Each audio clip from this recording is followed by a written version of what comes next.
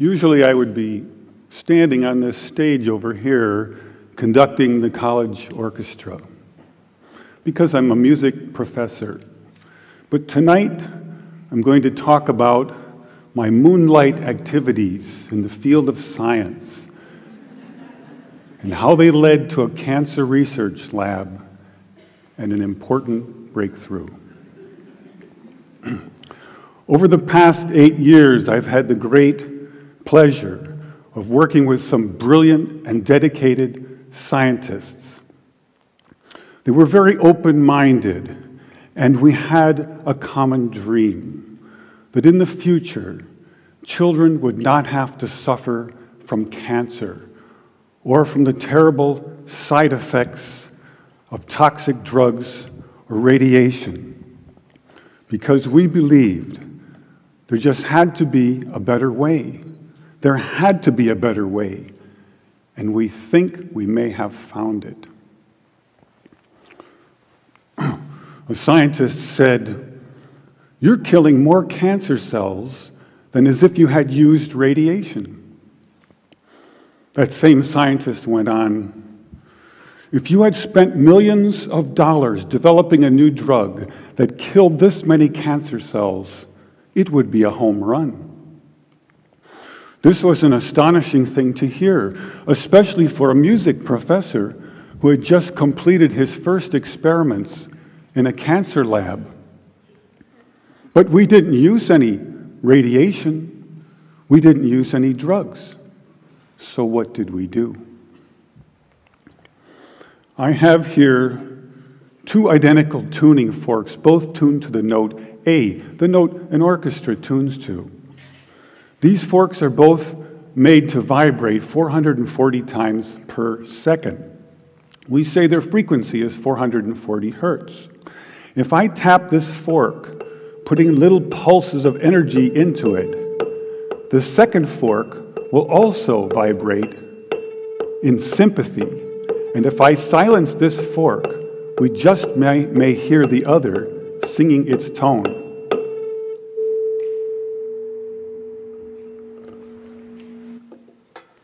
We say that I'm inducing a sympathetic resonant vibration in the second fork. It only works because both forks are tuned to the exact same frequency. Now, many of us have seen this very charming young man on the internet who shatters crystal glasses with his powerful voice. But if you watch him carefully, you'll see that first he taps the glass with his finger and listens. The glass sings its natural resonant pitch. Then he takes a deep breath and sings a loud, long note. He induces a resonant vibration in the crystal glass. The vibration grows larger and larger and larger until the glass is shattered. On the other end of the scale, we have a giant bridge made out of concrete and steel, a suspension bridge, the Tacoma Narrows Bridge. Cars and trucks and buses are going over it every day. And unfortunately, where they built this bridge, there was a steady wind blowing across it. And one day this wind induces a small vibration in the bridge, hardly noticeable. But the frequency of the vibration matches the resonant frequency of some part of the bridge. And the vibration gets larger and larger and larger until the bridge collapses into the river below. A destructive resonant frequency. So on one end of the scale, we have a giant concrete and steel bridge destroyed by resonance. And on the other, we have a small crystal glass shattered. So maybe we could shatter something even smaller, something really small, something you would need a microscope to see. Maybe we could shatter a living microorganism.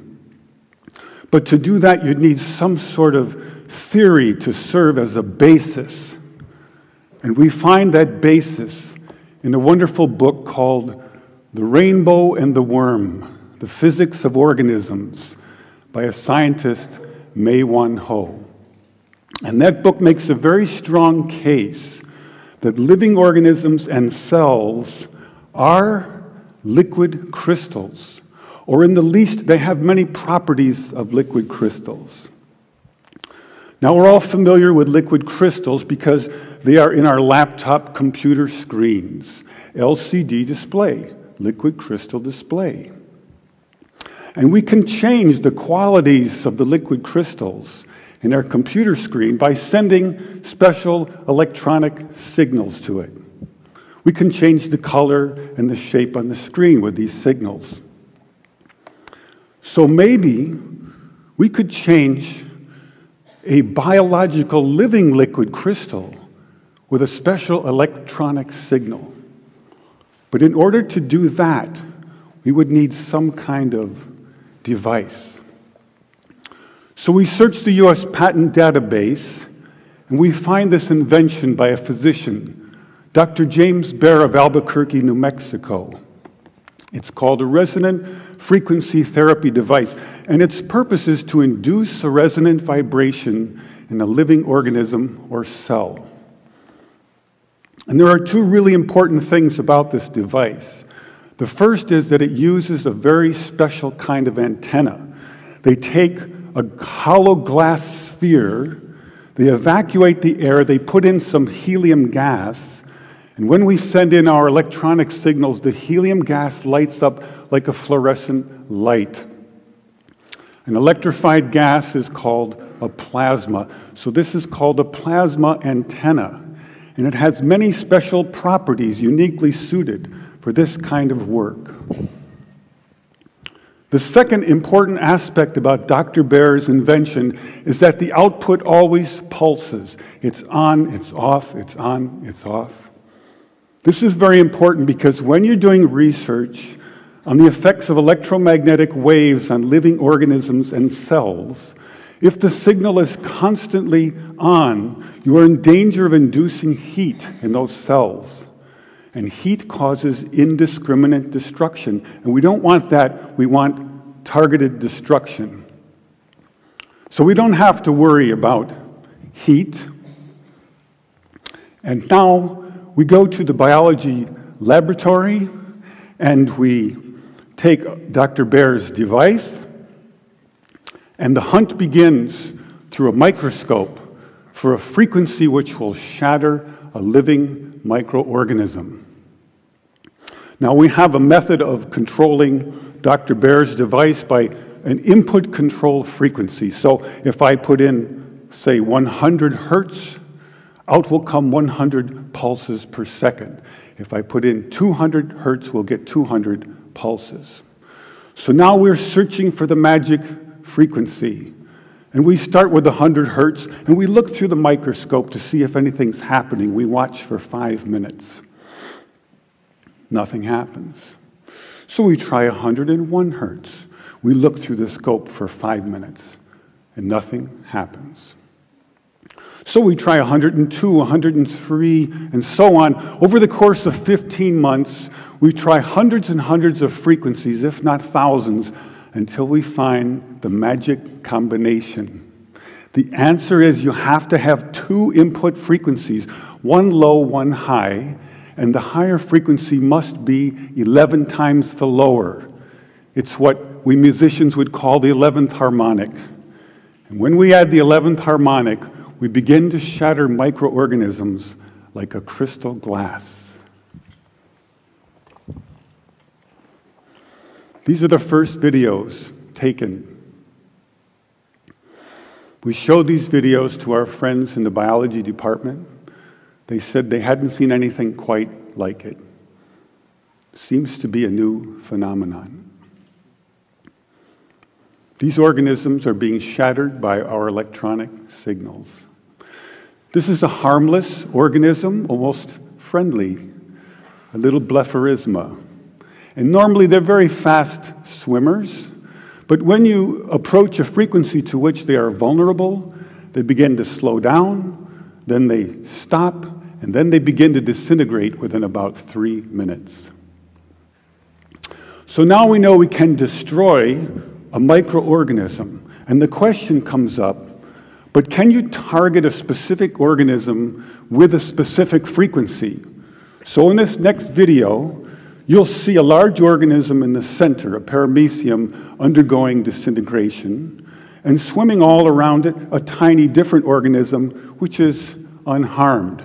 If we're lucky, we'll also hear the audio as I narrate the experiment live in a noisy lab.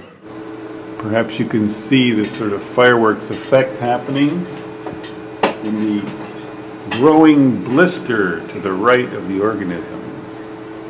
And here comes a little neighbor, wondering what's going on.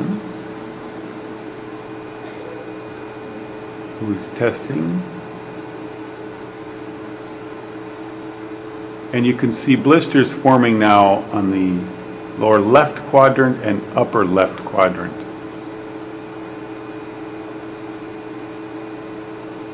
The shape is now changing. And a major explosion out the top. So now we have some evidence that we can target specific microorganisms with specific frequencies. And we make several more videos, and we film the destruction of hundreds of microorganisms. And about this time, we meet a cancer researcher, and we show them these videos. And this results in an invitation to spend 4 months in a cancer research lab trying to shatter cancer cells. This is our setup in the lab. You can see the microscope with cancer cells on it. Here's the plasma tube, and here's my little frequency control box. So first we attack pancreatic cancer. Take a good look at this slide, because the next one will look quite different. After we treat these cells, they change their shape and size, and they begin to grow long, rope-like structures out the sides. They look something like antennas. I call them bioantennas for biological antennas. It's as if the cancer cells are trying to tune in to our signal. It also turns out this is the beginning of a process of destruction for cancer cells.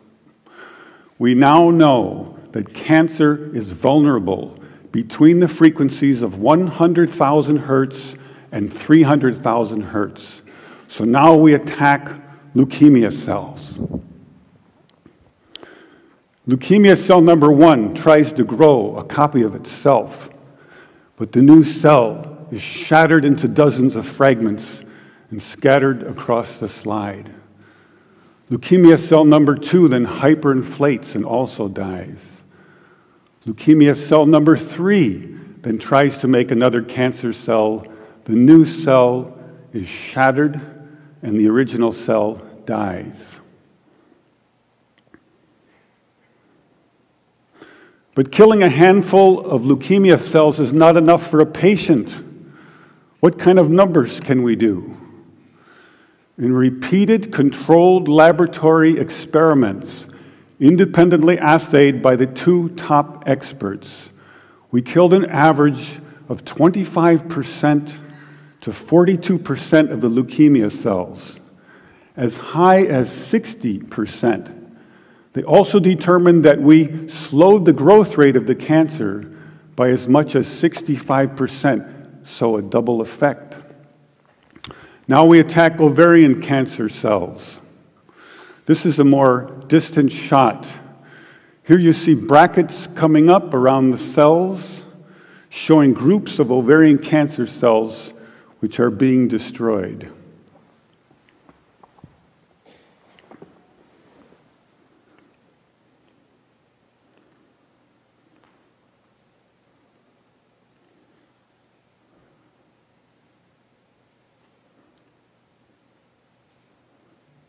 You can see by the end of the video that a great many ovarian cancer cells were destroyed.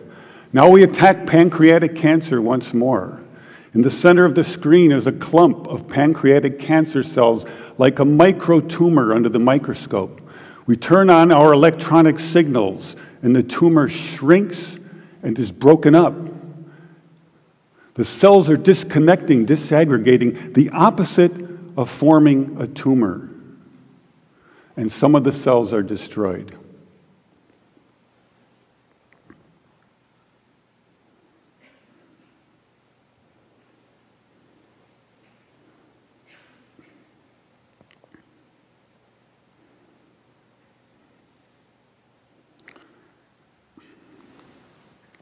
In our most recent work, we attacked the deadly organism MRSA.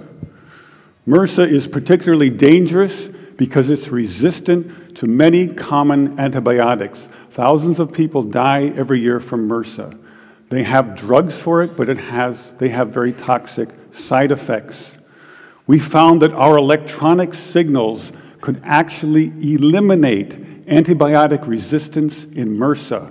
Then by adding a very small amount of a common antibiotic, we were able to kill MRSA and slow its growth rate. Since I was a 17-year-old high school student with twin interests in both music and science, I never imagined the two would come together in a cancer research lab. I now believe that the future cancer treatment rooms for children will be a very different place. It will be a pleasant place where children gather and make new friends. They probably won't even know they're sick. They'll draw pictures, color in their books, play with their toys, all the while unaware that above them are beautiful blue, pinkish plasma lights emanating healing, pulsing electric fields, shattering their cancer painlessly and non-toxically, one cell at a time. Thank you.